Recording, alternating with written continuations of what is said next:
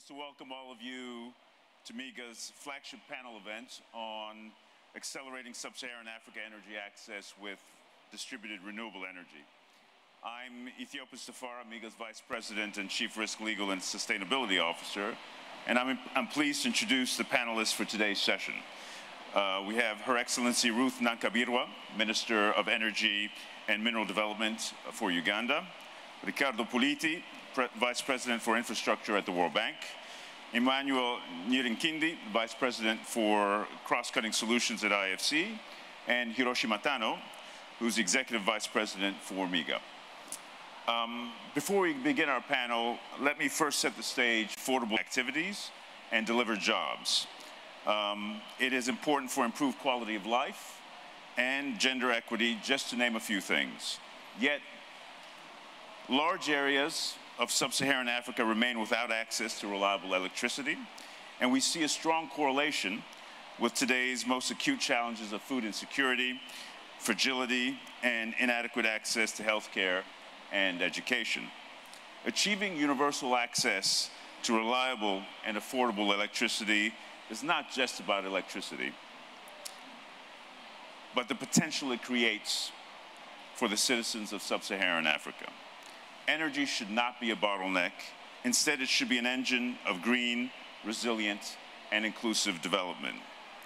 While significant progress has been made over the last decade, the rate of electrification in Sub-Saharan Africa is nowhere near what is needed to achieve the universal access by 2030. At current rates, only 8 countries are on track for universal access, and several countries would need to wait nearly 100 years to fully electrify. To achieve SDG 7, the pace of electrification needs to triple. National grids will continue to play an important role in energy access, subject to significant policy reforms. However, to quickly reach rural communities and to provide last-mile customers with reliable access in a cost-effective manner, distributed energy solutions such as solar home systems and mini-grids must be rapidly scaled up.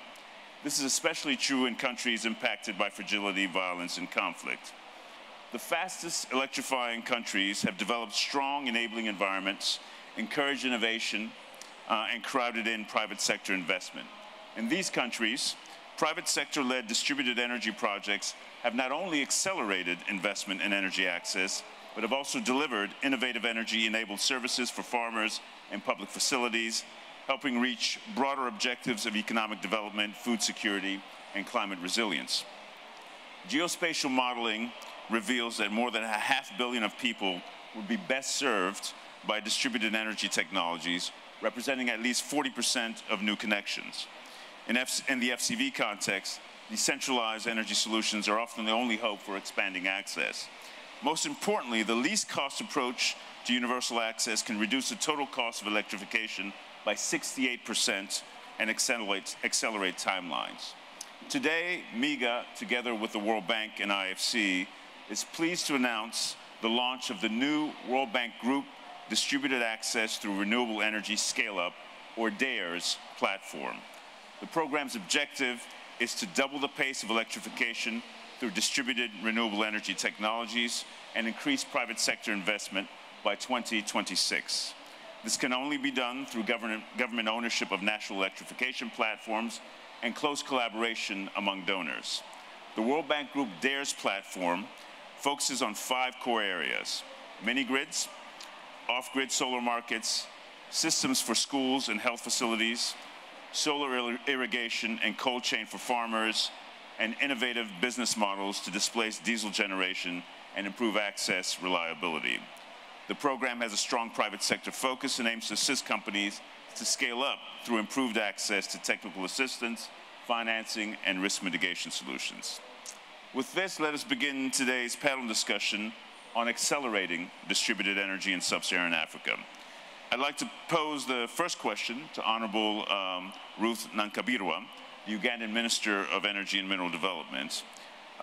Your Excellency, what is Uganda's vision for expanding energy access, and how would you foresee this program being beneficial?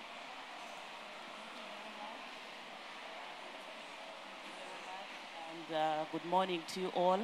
I'm honored to be here this morning, and I'm grateful for the invitation.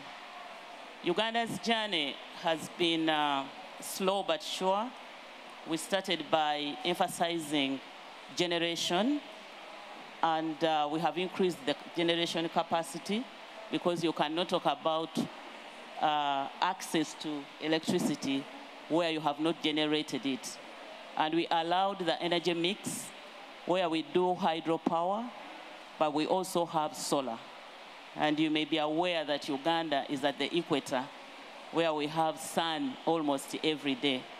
So we are encouraging investment in mini grids. We have regulation to regulate the mini grids, especially to serve power to the islands where we have 83 islands which are habitable. So Uganda has the potential, and we have worked out sites for development, about 700 sites, but we have only done 50, only 50 of them. So the problem of extending the grid to the islands will require technology, will require a lot of investment. That's why we encourage solar. Our installed capacity is 1,378 megawatts. But at peak, we are able to use only 800 megawatts. That means there is power generated which is not distributed. So I invite investment in access, and access has to be access to affordable electricity. I am happy that I'm talking about, I'm seated between people who have been helping us, and I appreciate that the World Bank has been helping us to make sure that we get money. But sometimes this money is not cheap, it's not affordable money. And as you know, that the end user tariff, depends, or the affordability depends on what you have invested in generation and probably transmission. Generation contributes 60% of the tariff. So if the money you invest in solar power plants is very costly, the end user tariff is going to be like 30 US cents.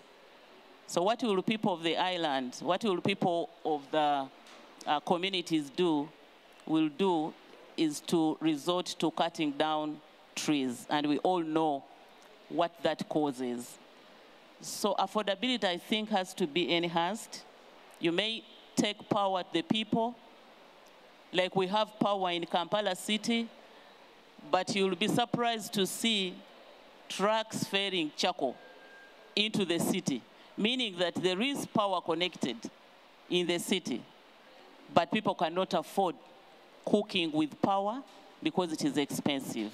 So what will happen in the villages? So we have worked out the regulations. We have plans to do bulk purchase. We have plans to bundle the contracts so that we can quicken the program. Right now, access is at 50%, where 19 is on the grid, but 38 is on the off-grid. And we have plans to enhance the access up to 80% by 2025, and probably 100%, inshallah, by 2040. But that can be done if we get access to affordable finances, and if we get investors coming into the country so that we can do multiple projects at a go. The sites that we have waiting for you people are in thousands, 2,200 sites.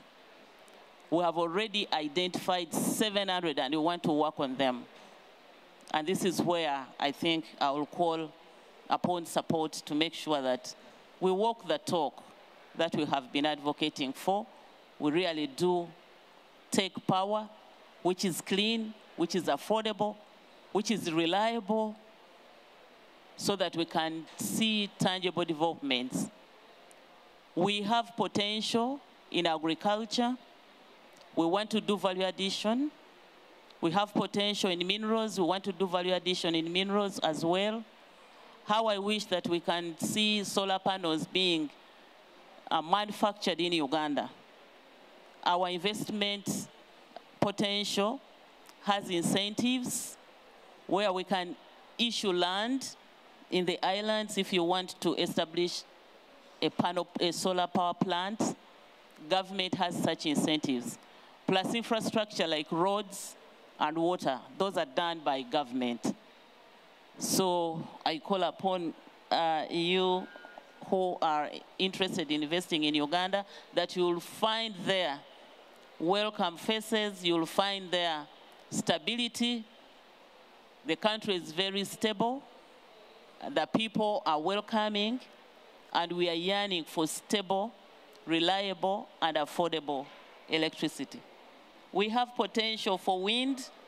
We can do mini-grid for wind in northern Uganda, because northern Uganda is very far, and Karamoja, there is potential for wind.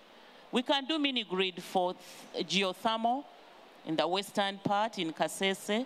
We have 2 sites for geothermal. So we believe in mini-grids, and we have regulations for mini-grids. We have the law, we have the regulations in place. Thank you. Thank you, Your Excellency. Maybe we can turn to Riccardo now. And Riccardo, to achieve universal access, it's critical that we crowd in all types of capital.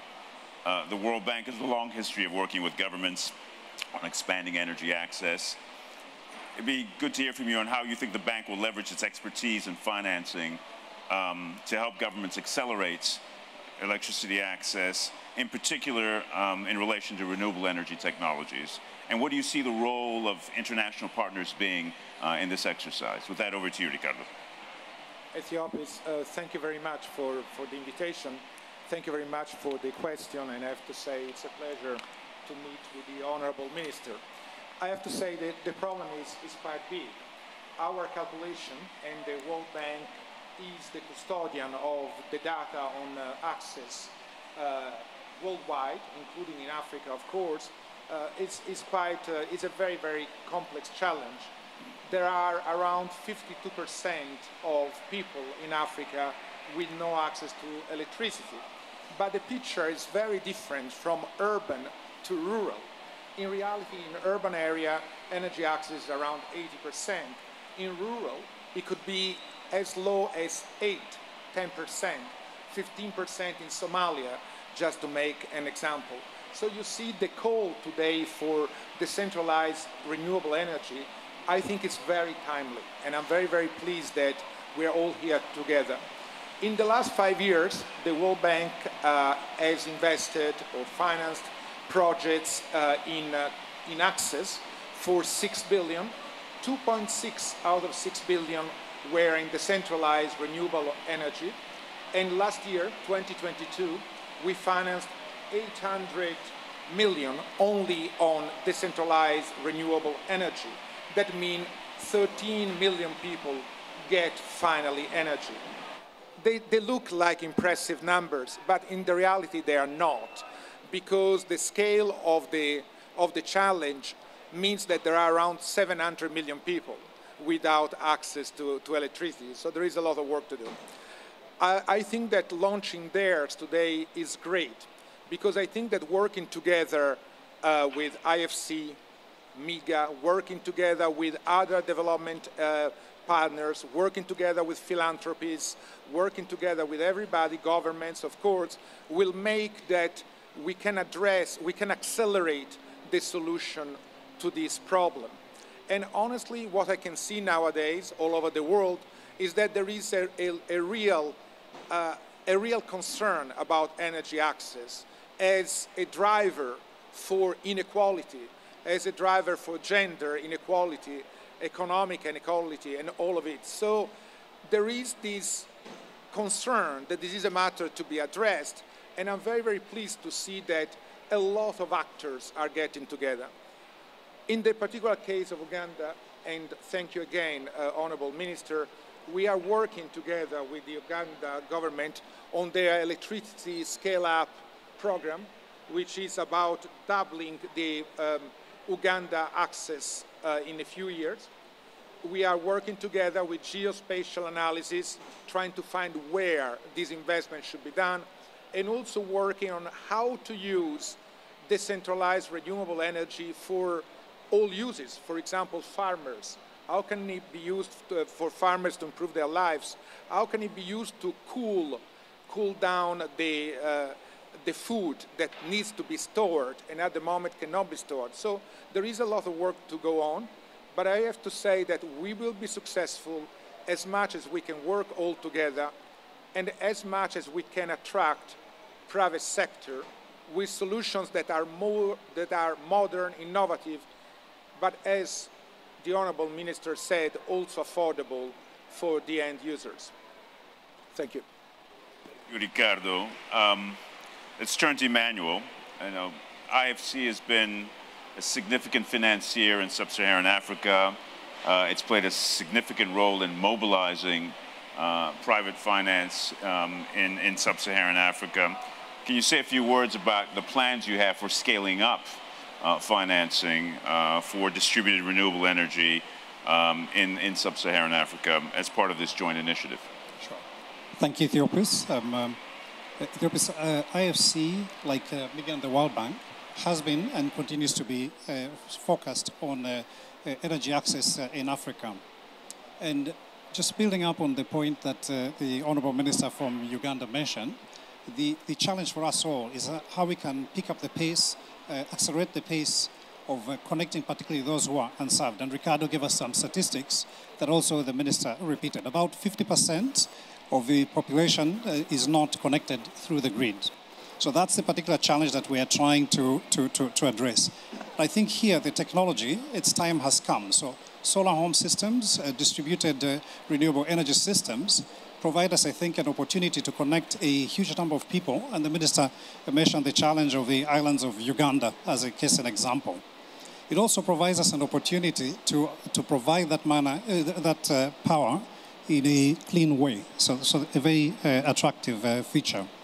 Now, if we think of the numbers, Riccardo gave us a couple of them. We see that the investment needs are huge. About 200 billion is one estimate that has been mentioned. And so at IFC, we think about this space as one where we can crowd in not just international capital, but importantly, domestic capital, which is important for bringing in jobs. So that's a huge opportunity to also be significant in the local economy. We at the IFC have had some experience. If we look back to the early 2000s, by 2009, we had the Lighting Africa program that then expanded into the Lighting Global program.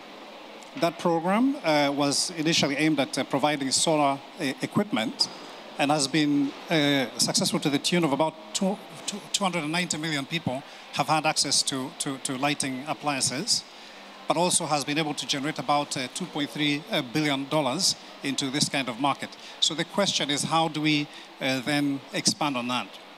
So here, I'd like to speak to an experience that we have, which we've been together with MIGA and with the bank, building on that experience with Lighting Global, and building a program that is called Scaling Mini-Grids. This program, I'd like to quote an example of where we have in the DRC, where we are working with the government to tender out an opportunity that would then connect about 2 towns. Those 2 towns would serve about 4 million people. So a real opportunity for us to provide an impact in a space for that renewables are able to bring that impact. I think to the theme of accelerating how we reach out to these people who don't have access, it's very important to consider the power of partnerships. So at IFC, we provide equity and we provide loan and debt financing. It's very important to crowd in other DFIs, Ethiopis, so that's something that we can do so that they provide this capital. But we also need to help to risk these projects and to make them affordable, the point that the Honourable Minister was mentioning. And so bringing in blended finance will require not just government's public financing, but also financing from supporters to the governments, donor governments that fund these programs. And then, if we have the opportunity to crowd in philanthropic capital, that also brings in the pool of affordable capital that we have to bring to these projects. And so, one example I'd like to quote is a recent development with IFC and the Rockefeller Foundation, where they've provided about $150 million that we can leverage to bring another $2 billion into investment. So, crowding in capital, providing local jobs, providing local impact, these are the key. Thank you, Emmanuel. Hiroshi, we'll turn to you now. You and I have been, for the past 3 years, working on a number of projects where we've provided guarantees for mini-grid and off-grid operators throughout Sub-Saharan Africa. Maybe you can say a few words, and we've gained a certain amount of expertise in this space. Maybe you can say a few words about our plans to scale up private sector financing for distributed renewable energy programs. With that, over to you, Hiroshi. Ethiopis, thank you. And Minister, again, thank you for joining this panel. Over the years, past 2 years, I think, we had been able to extend 84 million guarantees to the mini-grid solutions, but looking into our pipeline, we quite have a strong pipeline for about 400 million across the developing economies, including Uganda. The reason that we see the increase, I guess, is twofold. One is the technology is here. So Emmanuel mentioned about the new technologies, especially the solar panels, the wind turbines, has become extremely cheap. Also, the technology for connecting people using the phone has become able. So those are the things that's happening on the ground. We've been trying to deploy mini-grids for quite a long time, but at least from a technology point of view, I think there's a solution there. The other new development that we see is really investors. There's a lot of private sector impact investors that we talked over the past few years, but there are folks that's willing to go into the rural countries to deploy these kind of new technologies. So that's really encouraging. Also, we see donors willing to put some grants into the mix. So all these trends are coming together now, and we see that we're seeing that through our pipeline. So that's really the good part of what we think is happening. But as we dig into these projects, we do see challenges. One is coming up is the regulatory kind of framework of the stability for the projects. These mini-grids or off-grid solutions usually do not have PPAs, so there's no fundamental agreement with the government that can frame the projects. So that's something that is new compared to the projects that we've been doing through the IPP model in the past. So there's new challenges that we need to address, and that's where this One World Bank approach is quite important. So to address these challenges, working together with the bank, with IFC, and obviously together with the government, it will be an extremely important element for further deploying the mini-grids into the field. We do think that it is possible, but the coordination, the unique kind of value proposition that World Bank Group can bring, I think will be an important part of further developing this kind of technology into the necessary areas. I could turn back to you, Riccardo, for a moment and ask a question. You know, the World Bank has already scaled up its support for energy access, including through distributed renewable energy technologies. But now we want to go even faster, right? So can you share a few thoughts on what will be, how we're going to do this differently so that we can actually go faster in this space? With that, back to you. Thank you very much indeed for the question.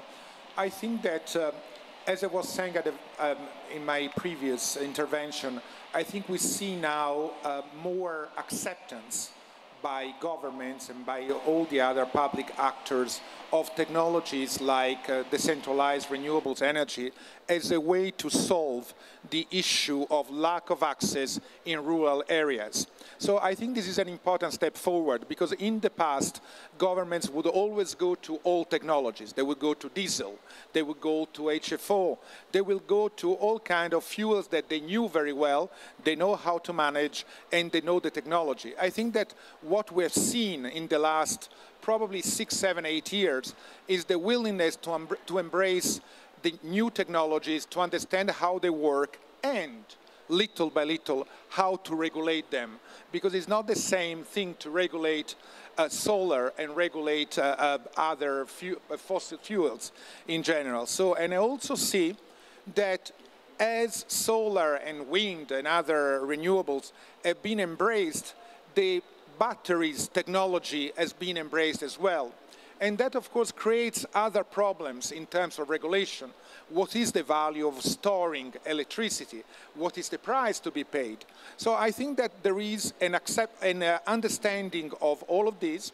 I think there is also the willingness to work with all the parties, IFC, MIGA, the World Bank, and of course, other actors, in order to reach solutions that are strong from a legal and regulatory viewpoint, where the legal and regulatory framework is clear, is predictable, and in that way can attract and retain private sector.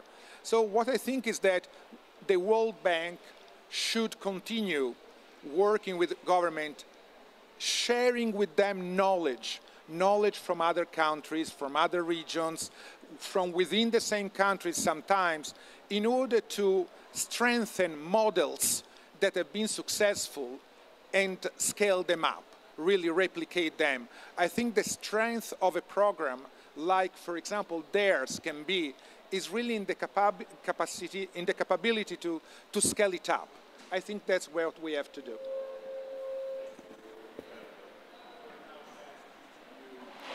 One last question. And if you could describe and tell us what you think you see as the biggest challenge in achieving universal access, and how do you plan to address it? And maybe we can start with you, Your Excellency, what you see as being the biggest challenge when it comes to achieving universal access in Uganda. Thank you very much. Allow me also first to inform you about, because you talked about countries being willing to take on. Uganda is very willing. We amended our 1999 Electricity Act, and we removed the monopoly of a single buyer model, where UETCL, Uganda Electricity Transmission Company, has been the single buyer of electricity. Now you'll be able to generate and sell this electricity to distributors. I think this is going to see us improve the accessibility. We have removed the monopoly, and the demand is rising. But like I said, the new technologies that come by, we need to adapt them. We need to sensitize people to adapt the new technologies. We need to help people through, like in Uganda, we have a company called Uganda Energy Credit Capitalization Company, which helps build the capacity of SMEs to be able to package their projects very well so that they are bankable, so that they can access money. This is going to see many small groups that are engaged in businesses out there in the communities to take up the facilities as they come by. So technology transfer, and sometimes capacity building, sometimes the staff may not be enough to be all over the country where electricity is needed. But slowly by slowly, we will be able to improve. We've built capacity. Slowly by slowly, every concession that comes to an end returns to government. So government is going to be in the middle of it. We are not going to have middlemen there. Concessions have been coming to an end, and we have been reverting. They have been reverting to government. But with new technologies, with adaptation methodologies, we are going to see access. And I'm grateful for the facility which I'm about to get from the World Bank, the Energy Access Scale-Up project, where I'm going to receive like 400 million US dollars, although I need about 300 million US dollars to take care of the applications that I have every year. Every year. We can no longer suppress demand in Uganda. So a challenge is that the demand is there, but we are moving slowly. But with your support, we hope that we will be there. Thank you. Maybe we'll turn to you, get your thoughts on what you see as the biggest challenges in achieving universal access. Sure. So, Ethiopis, the Honourable Minister mentioned the issue of affordability and that being key for increasing uptake. So a key component of affordability is actually how you finance these projects, and a huge component of them is the foreign exchange piece of it. So it's really critical that we address the issue of local currency and financing these things with increasing amounts of local currency. What we notice is that lots of countries don't have access to deep pools of local currency. So this is one piece where we can provide support. I mentioned the role not just of DFIs in bringing blended finance, the role of development partners and also philanthropic capital to bring affordability. But for local currency in particular, we do have an instrument within the World Bank Group, the private sector window, the local currency facility. So if we can increase the pools of funding available to this, then that's a significant piece we can bring to lowering the cost of this kind of instruments. Thank you, Emmanuel. Hiroshi, your thoughts on the biggest challenge in achieving universal access? Yes, thank you. I think distributed power is a global trend. So we do see in the developed countries and also in developing countries that this technology is being deployed. But one of the challenges is really the smallness of the projects. So we do need to improve our processes in deploying these technologies. Our underwriting process, our due diligence process, how we can effectively look into the projects and determine whether it is able to be guaranteed or not. So that's really one of the challenges from the operations side that we see. But at the same time, some of our donors are small. So we do have a trust fund that will help our sponsors or investors to look into this, into the due diligence process. So we want to use our trust fund to facilitate the process of doing due diligence, looking into the bankability of these projects. So those kind of challenges we do think we need to address. But at the same time, as Emmanuel mentioned, as the Minister mentioned, as Riccardo mentioned, there's a huge potential and need in deploying these distributed powers. So we are looking forward to the challenge. But again, it will only be possible through our cooperation with the government and through the One World Bank approach. And Riccardo will give you the last word on this topic. Yeah, if you want, the challenge I see is also an opportunity. The challenge I see is a fragmentation of many potential financiers and donors, all approaching the same problem in different ways.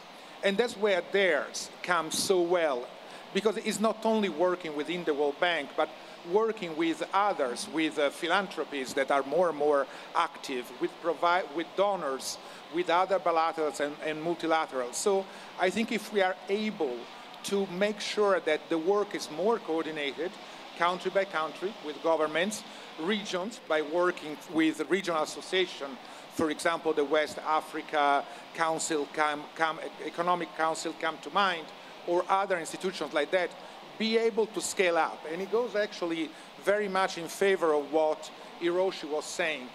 If the fragmentation of help generates fragmentation of project, it will be very slow.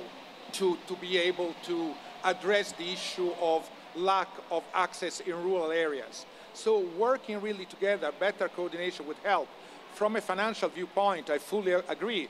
There is the matter of due diligence. If we are able to standardize them better, they will cost less and they can be done quicker. Also, bundling up. Why we cannot bundle up some projects in order to make it more financeable, cost less and can be done better. And from a procurement viewpoint, we can get better deals as well. So you see, there are challenges, but I think that we know them. And if we are able to work together, we can really overcome them. Thank you, Riccardo. My panelists have been very concise and very efficient today. We have time for questions from the audience, which may be a bit of a rarity, but why don't we turn to the audience and see if what questions you may have for the panelists here. Yes, we'll get you a mic. Hang on a second.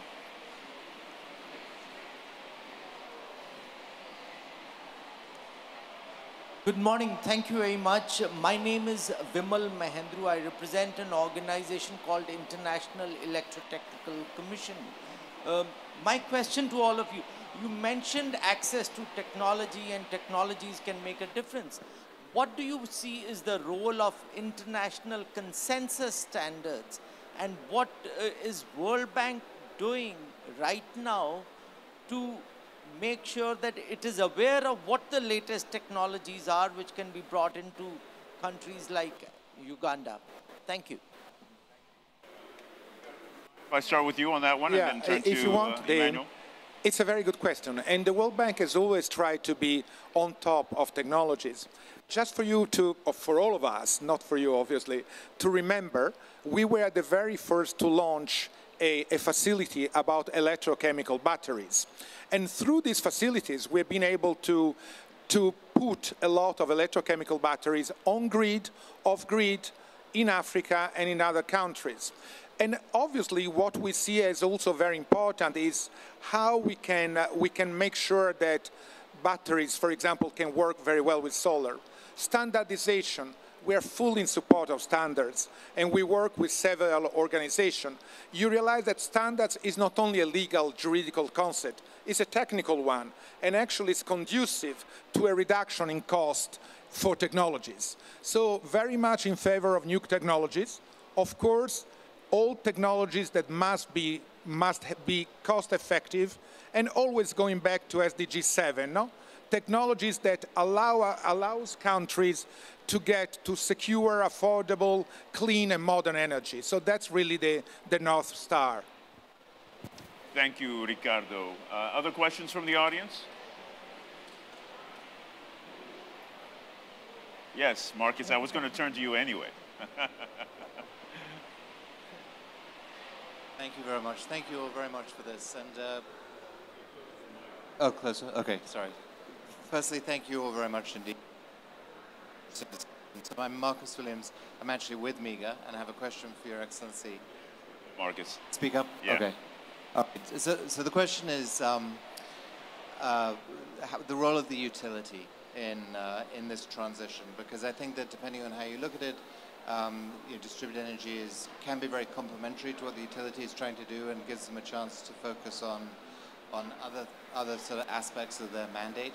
But it could also be threatening, I think, as well. And so I wondered if you had any thoughts about how to manage that tension domestically. How do you help the utility find a way to welcome in distributed energy as opposed to perhaps sort of resisting? And maybe this is a question we can ask both to Her Excellency as well as Riccardo.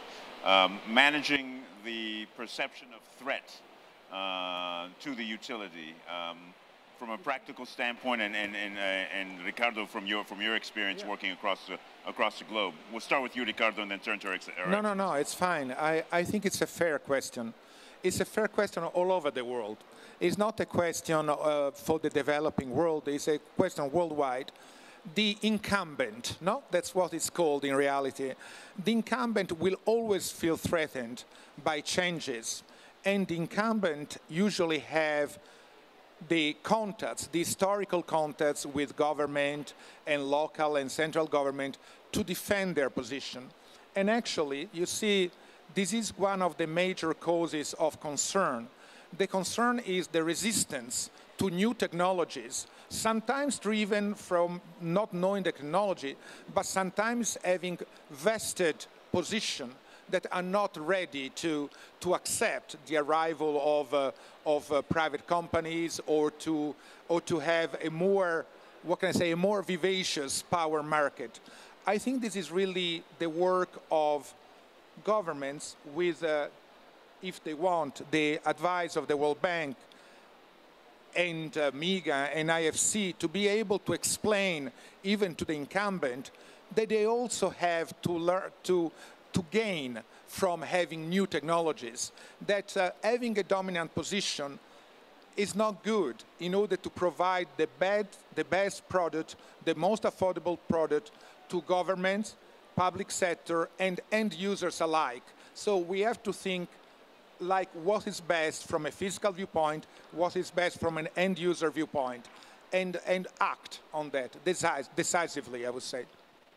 Thank you, Riccardo. Your Excellency, how has this played out in Uganda? Has it played out, or is it playing out in terms of the threat the utility feels from these kinds of new technology? Thank you very much. Uganda appreciates that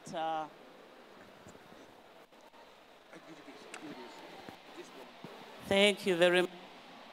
Uganda appreciates the fact that science is the savior, and we have changed our policies to enhance science and technology, right from the lowest level, right from schools, where we even have different salaries for scientists. So when new technologies come up, and we also appreciate the relationship that we've been having with the World Bank. We know the conditions, we know the standards that we set up, and we also appreciate the reality. You cannot stay where you are in this new era of transition. You have to accept that. But we are saying that we have to be appreciated. The challenges that we are faced with must be appreciated so that we are not pushed too hard to leapfrog. We have to be nurtured, we have to be understood, we have to appreciate the time frames that we set ourselves. But we agree that we are walking a journey which has the same destination, and we have to reach that destination without casualties. So Africa and Uganda is not allergic to these new technologies, and we are making sure that in all the sectors, because I'm also in charge of mineral development, we want to use the minerals, the green minerals, to help the energy sector. So we are not allowing exportation of unprocessed minerals anymore in Uganda. We want new technology to merge, the mineral sector and the energy sector, and it can happen. So we are ready, and we are working with you, and we appreciate the innovations, and we commit ourselves to that. You. It's appropriate, Your Excellency, that we give you the last word, and that's the perfect note on which to end this panel. Let me thank each of the panelists for their contribution today. Thank you very much, and thank all of you for joining us. On behalf of the World Bank Group team, we're very enthusiastic about the potential for universal energy access in Africa and new innovative approaches under development. When we all get together next year at COP28, we hope to present you with successes of this pilot initiative and solutions that will scale up under the DARES program. Thank you very much, everybody.